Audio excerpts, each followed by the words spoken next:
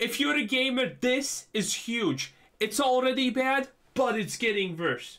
Yeah, I know. Sounds like just another Monday, honestly. Today we've got to talk about, honestly, a pretty spooky thing that's getting worse. So as you know, right, there's spooky massive companies that are upstream of so much of what we do. And the situation is, they're in upstream sounds scary. Bloody dire straits. Twitch has kicked off a massive layoff wave. Unity, another massive layoff wave. Discord. Yeah, Discord. Just before I sat down to record today's video intro, they announced 170 layoffs. Bro, who cares? We talk about these layoffs so much. How many times can I go here and say it's actually good that they're making these layoffs? They're trimming the fat, the people that don't matter, the people that literally get paid for nothing. You shouldn't even feel sad about these people. Discord and Twitch, by the way, aren't profitable. So, guys, this is actually kind of dire. Yeah, Discord and Twitch aren't profitable. They're just big, okay? This is what a lot of companies do. By the way, most of the cool, oh wow, this is the future companies are not profitable. And they're not profitable for more than 5 years now. Trust me, you probably know at least 10 companies that are big in your country and they're not profitable. But they're somehow afloat because they have this amazing hype because you see they're the next big thing. They have so many people using it, okay? And that's the key thing here, right?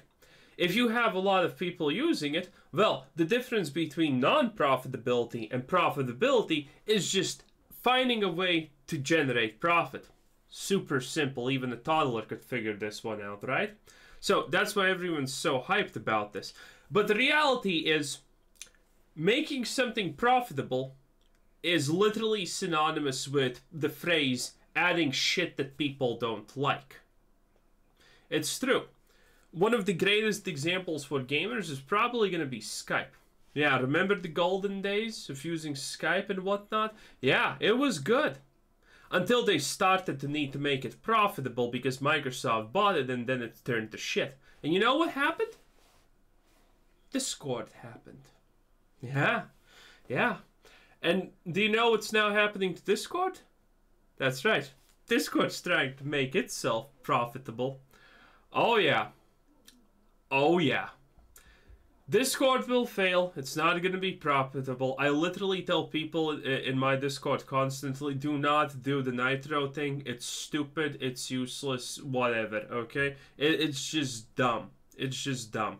And furthermore, to monetize a Discord, you know how stupid the rules are for Discord monetization? My Discord is actually monetizable. But I can't, because one of my sections is called funny shit. Yeah, if you just have shit in the topic names anywhere, you can't monetize it. It is what it is.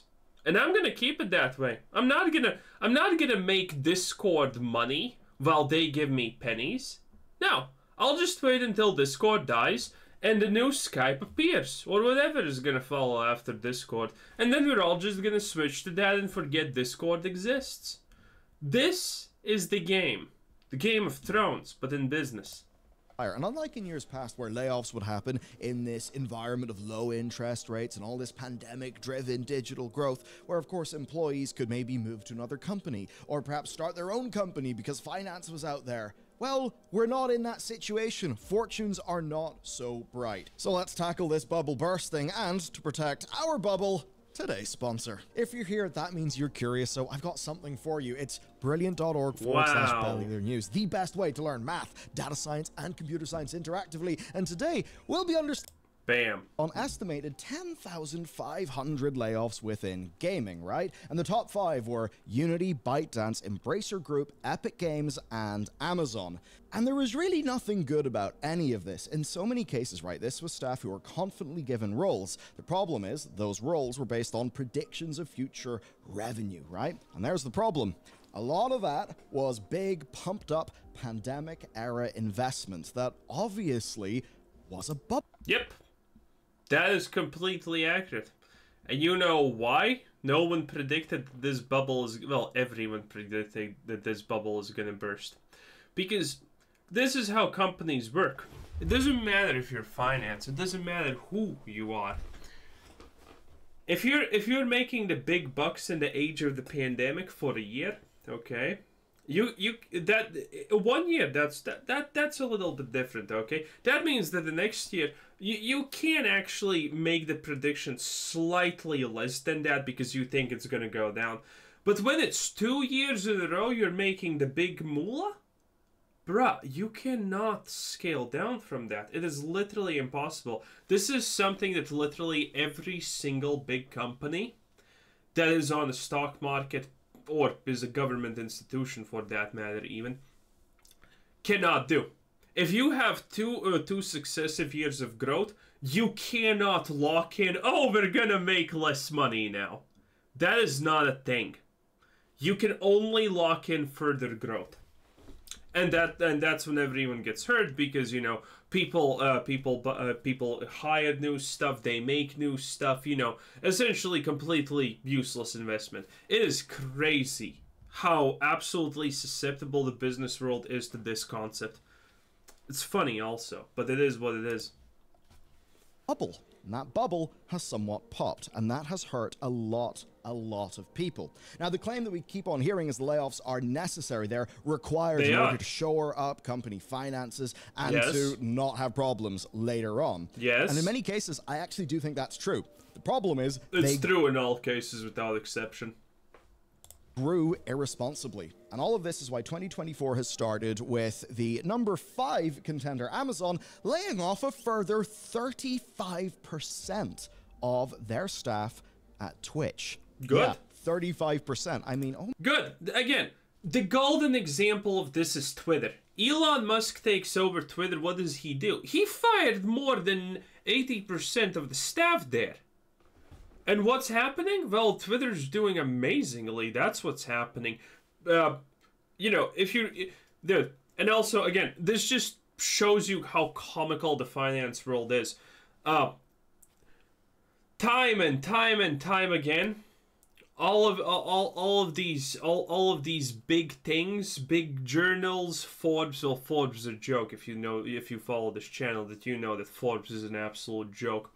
But, you know, all these classical things that people think that matter and have actual impact, like Forbes, for example, they constantly come out with articles saying, oh, Elon Musk took over Twitter, and now it's worth only 1/4 of what it was previously. I'm sorry. User growth up. Time spent on Twitter per average user up. Hype up. People, the quality is up. Literally, all the competitors that have arisen have been literally thoroughly deleted and yeeted out of existence. Threads, or whatever Zuckerberg's situation was. And there you have all of these places saying, "Oh, Twitter's worth 1/4 of what it was. Now it's profitable, it's better, more users, but now it's worth less." You see how sometimes the financial world is an absolute just joke? It is what it is. All of these companies can probably fire 50% of their staff without problems. Because again, what do you think the people that got fired in Twitch do? They're probably some kind of niche community managers or some kind of shit like that for, like, I don't know, 2-view streamers that never even interact with them or some crap like that. That's who they fired. It's people who don't actually provide value to the company. Oh my god, that is absolutely brutal. Then next, the number 1 winner of 2023, Unity, is laying off a quarter of their staff. A quarter! Remember, they were already number 1 for the most layoffs, and now another quarter are gone. It's kind of crazy. Unfortunately, it's not just those two companies, though. Slipgate Ironworks... Unity's a little bit different because their situation is actually slightly worse. And Embracer Group. No, it's not slightly worse. Unity's situation is actually way worse because, you know, Unity's a game developing engine and, well, Unreal 5. So, you know, that's kind of big. There is not a lot of belief in Unity currently in general, but that has nothing to do with the layoffs, nothing to do with their new monetization practices that they tried to implement, nothing of that. There's just not a lot of belief in Unity that they're going to be successful in the future with the things that they do.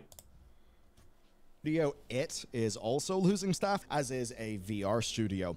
Another fascinating thing that's happening, though, is there's actually finally some changes in the Unity board.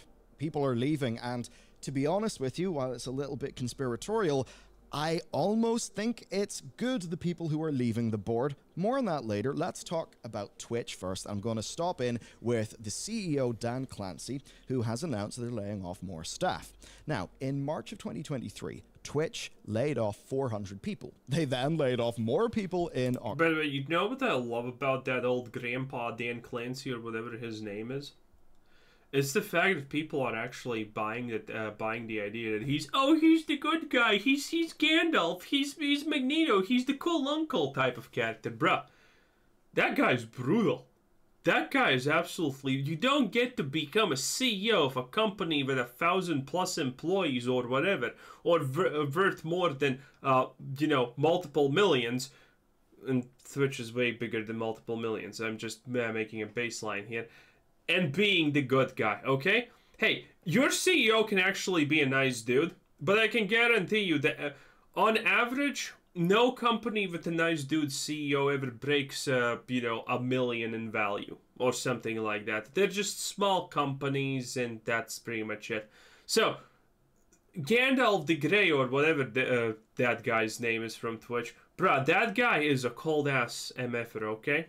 He's gonna fire these people, and he's gonna destroy everything. He just knows how to act. It's as simple as that. October, and that was following a few different moves in their business. One example of that is they left the Korean market. Basically, their margins were narrowing. I believe there's other streaming providers in Korea, and just a few other things. So they got out of Korea, and now they're laying off 500 staff. Now remember, whenever I say that they're laying off 35%, that is 35% of what they have now post all of the other layoffs. So certainly you've got to say, think about the company Twitter, X, as I suppose they now want us to call it, where it had, what, like 10,000, 8,000, 7,000 developers? Or not developers, but, you know, staff. And I think anybody with a working brain just would think, what?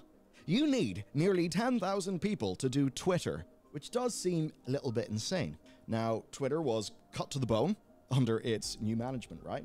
And when you think about that, actually, Twitter was almost certainly, I mean, in the industry, it was regarded as being a very fat company with extremely low productivity, and a lot of executives, a lot of boards have kind of... Oh yeah, the productivity of Twitter. Before Elon Musk took over, Twitter implemented... What was the statistic? It was crazy. 0.1 changes per year.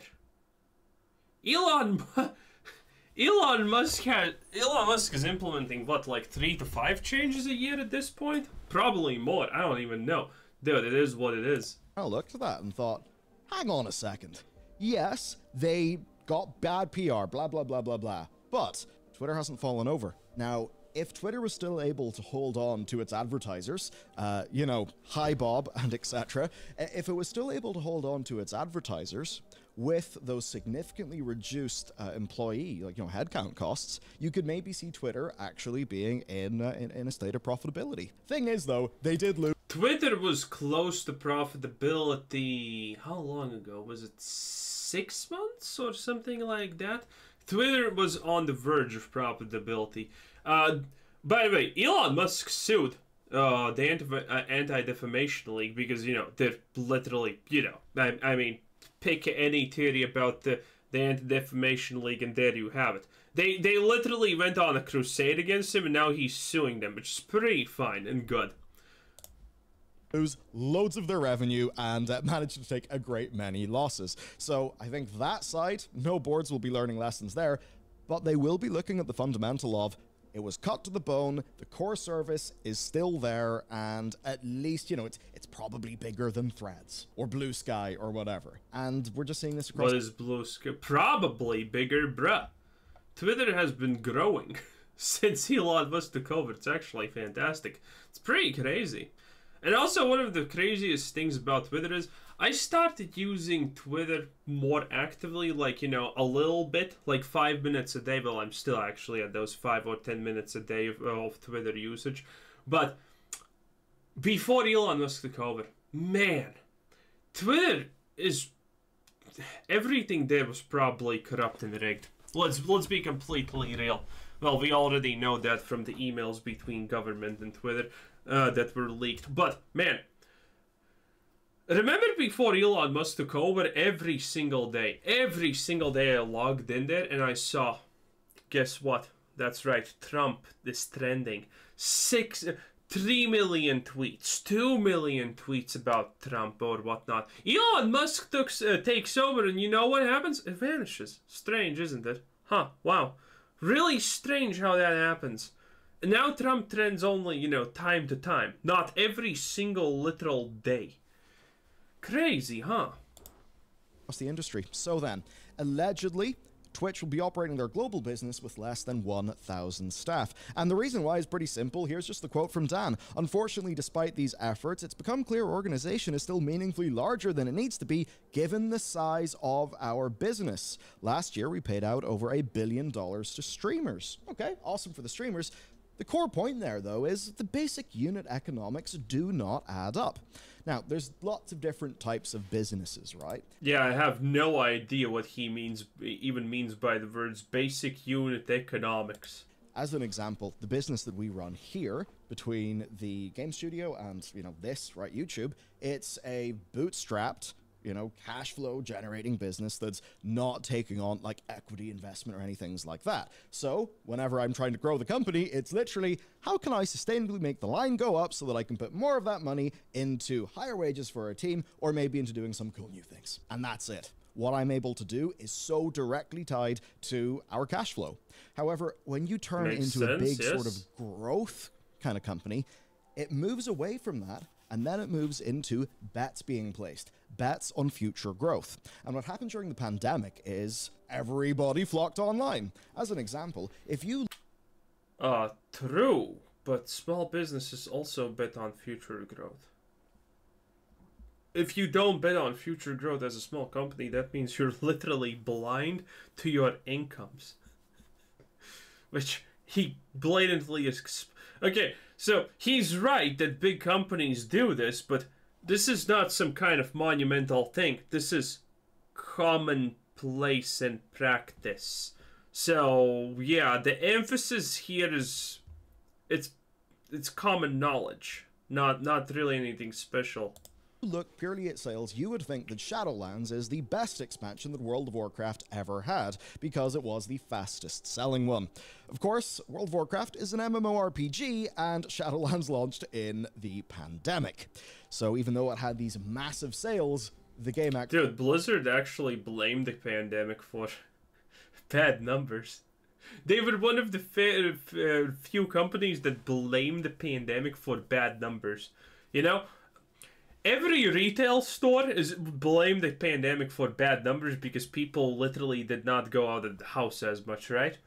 Blizzard, well, every other, by the way, gaming company was saying, oh, this is record-breaking years of sales, of activity, of everything. Blizzard was like, bad, yeah, because this Shadowlands was Blizzard's lowest point in history so far. Actually went into a deeply unhealthy state very rapidly after its launch. If you were to make bets based on looking at Shadowlands and thinking line go up, you would be sorely disappointed. And that has happened across industries. Now, of course, what that's meant for Twitch is they're trying to do more obtrusive things to earn revenue. More advertisements are played. There's the whole streamer bounty system that we've talked about ad nauseum last year. And fundamentally, they have a problem where if you're a really big streamer, right, you can do a deal that is, say, worth 100 grand to promote a game. And I know those are eye-watering numbers, but that's what the really big streamers can do. Twitch makes none of that. If probably it was 30, more. Twitch would make 30 grand. That would be a decently meaningful amount of money to them. So overall... Well, Twitch did implement the bounty system and whatnot to actually combat it. The true big problem here is the fact that most streamers understand that they need to improve the quality of their stream and whatnot to make it a better experience for people to watch. Because statistically, this is it's proven. It's like, hey, the moment you put an ad on, congratulations, people are leaving. It is what it is. Again, or if you take like a 10-minute break or something like that, the moment you do that, that's it. GG, no re for that stream. People are gonna leave and they're never gonna come back. So big streamers kind of understand it. That well, running ads is bad, but Twitch likes that you're running ads because that makes them money. But streamers don't want to run ads. This is the whole thing why the thing with the ads was made. Well, how they're trying to actually change all of that stuff. It's pretty crazy. Because again, the bigger you are as a personality, the less you actually want to play by Twitch's rules. Because you have so many external revenue sources. Twitch made you big, but you no longer need Twitch. So you're doing things that are actually harmful to Twitch while still being on Twitch, and you know all of that stuff. This is the reason I also believe. Not too long ago there was this. I saw this post, tweet, or whatever it was about Twitch just flat out saying they don't care about personalities, which is true, which is smart, because you can't. There's no point in fighting over the personalities for Twitch, the platform where all the people are already on. There's no point. You know, you ban all of 100 because this is gonna happen. We already know that this is true from Twitter, TikTok, and well, Instagram, and pretty much any other platform that has ever appeared or existed.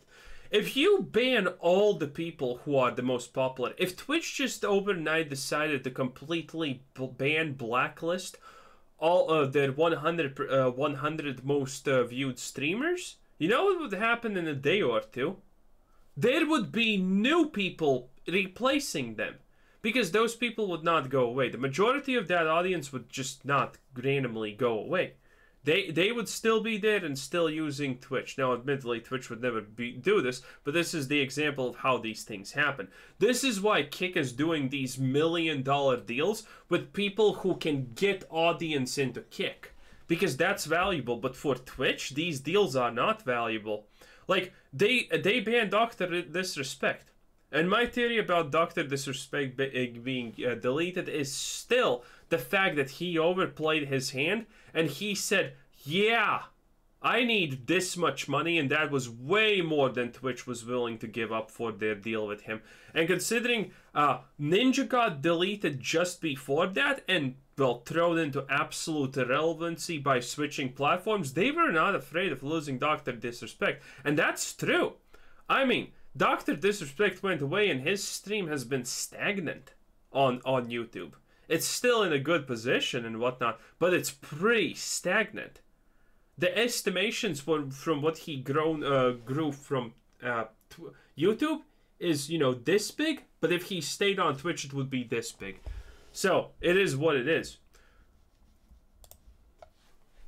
They haven't been able to raise their monetization as they would like. The company literally has bad unit economics, and clearly, rather than weather that storm, Amazon just don't want to continue hemorrhaging money. To manage this then, Dan Clancy is doing a stream. Overall, basically, it's a spooky situation. If you're viewing Twitch, look, I don't think anything's really going to, like, go anywhere soon. I think what will be a challenge here, though, is the continued feature development of Twitch. Maybe if they're choosing to get rid of some of those more highly paid engineers. And then, of course, if you are a streamer, well, I imagine Twitch support staff are not going to be having a great time right now. So overall, that is that story. Next, though, we've got to go into the situation with Unity. As if all of their layoffs was not enough, they have framed the new wave of layoffs as a company reset, and 1,800 people are being let go. And per the reporting that Reuters has done, this is not the end, because a spokesperson actually confirmed to them that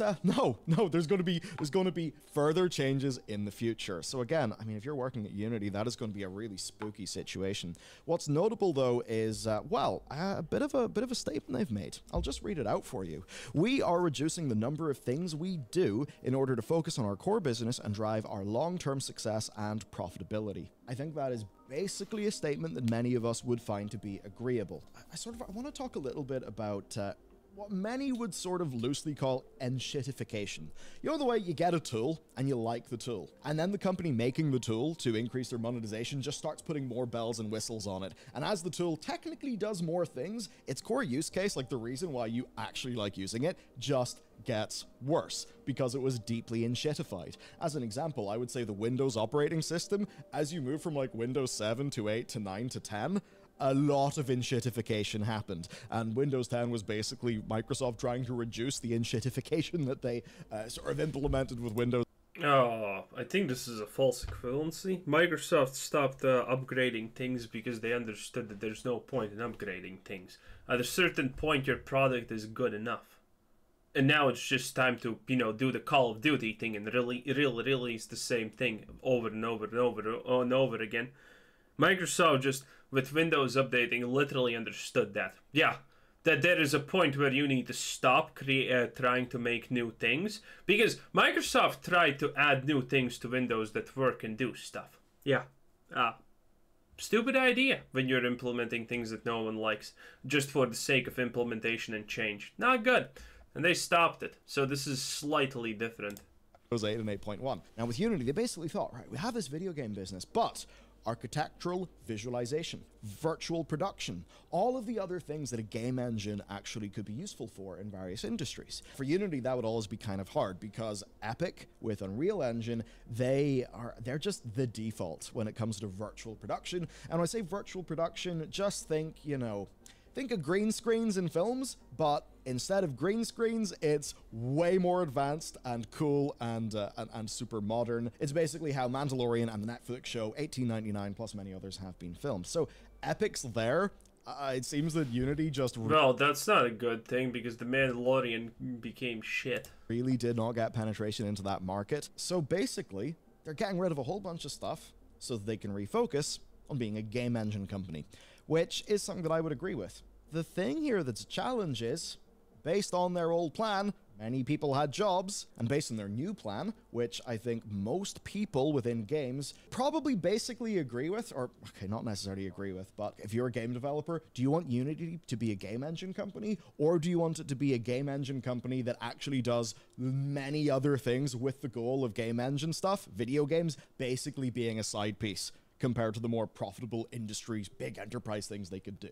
I mean, you would prefer that Unity, the game engine, is focused on being a game engine, but that old plan led to a massively bloated company that is now being cut to pieces, and this is basically just how, well, morons, I suppose, make stupid decisions in boardrooms. I mean, I don't know. It just seems...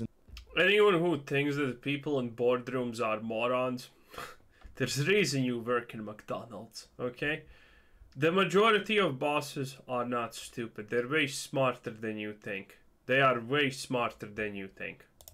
Insane. Now, this is in line with other things we've seen from the company. Of course, we recently covered the story with Weta Digital. The core there, of course, so Weta, they're that VF... Essentially, the problem with his argument here is, to boil it down to the most basic and understandable level, he is saying, oh, Unity was doing a thing, but then they decided to do more things, and that's stupid. Why would you do more things if you already did one thing that was good?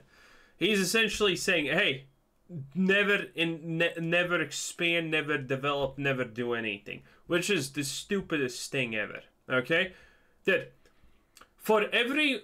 Okay, let me give you another example. For everything that Microsoft fails, like the Stadia thing, Microsoft will gain so much more with just one success. For every 10, 20, 30 fails that Microsoft does, considering they can do most of those things in-house and they don't need external help with a lot of things, one thing out of 30 succeeding is going to pay for everything else. And Microsoft's already printing money.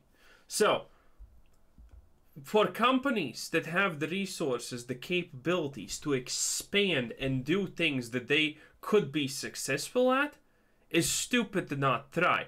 So the idea that he's saying, "Hey, you already," is just what's the word I'm looking for here? The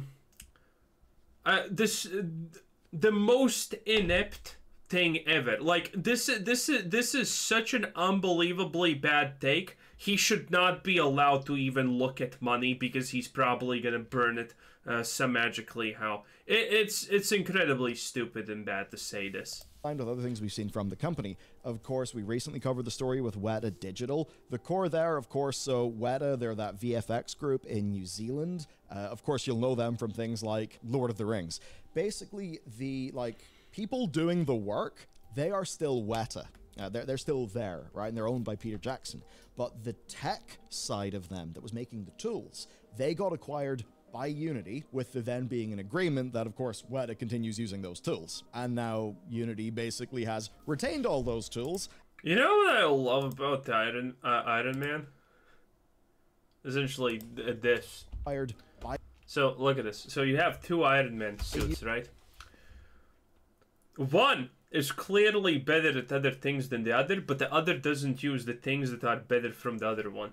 It's like, it makes no sense that there's two different Iron Man suits if you're supposed, if they're in battle. Because they're not exactly, flexible as in, oh, this is Iron Man's suit when he wants to go ice skiing. Oh, this is Iron Man's suit when he wants to go fly fishing.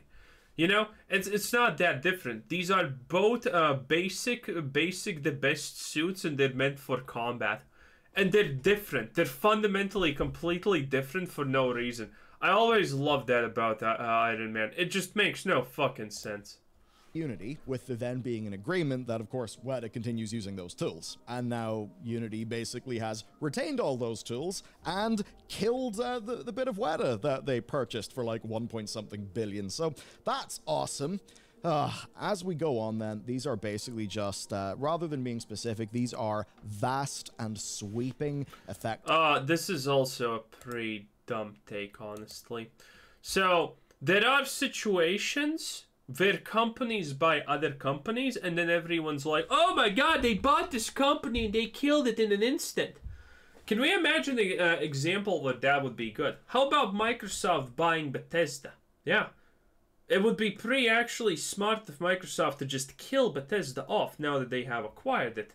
And redisperse what they have from Bethesda in themselves and in other places that they want to. So, sometimes companies acquire other companies, and that company that got acquired seemingly dies? But that's not true. Chances are the company was acquired because of a specific thing, not because of itself. Because that company because the bigger company wanted something. It is what it is. They just acquire the company, take the stuff that they want, implement it in their big company, and, then take the talent, all of those people, and, put them in better places. And then that company is kind of defunct, or, doing some super minor stuff for just the brand recognition or whatever. It is what it is. These are basically just, rather than being specific, these are vast and sweeping, affecting all teams, regions, and areas of the business. Now, if you care about Unity just as a games engine, this is still a concerning thing. Because the game engine business is also getting smaller. Again, you could hope that actually some goddamn mission focus from this company would mean that they're more efficient at doing the game engine bit. Now, there is another side to this, and this is one that I think is actually good news. So, a SEC filing was made, and this is detailing another set of personnel changes, in this case, the board. So, 6 founders of ironSource, are leaving their roles in Unity over the next 6 months. One is leaving his role internally, but remaining on the board of directors. Now, you probably see that and think, Michael, what the hell are you on about? Who's ironSource? ironSource were an app monetization company that merged with Unity, and a lot of people started to sleuth about. And essentially, the VC company or whatever, the holding company, the people who owned ironSource, a bunch of them kind of ended up on the board of Unity. And a lot of people As you do, yes. were kind of suspicious about all of this. And, well, you could maybe see with Unity going away from being an everything company to trying to be a game engine company, and a bunch of Iron Source people seemingly leaving. I mean, maybe that is a good thing. As they say, shit flows downstream, so changes in the board. Okay, I'm done with bad takes. Anyway, this was Cruiser 7. Thanks for watching. Subscribe if you haven't already, and have a nice day. Bye-bye.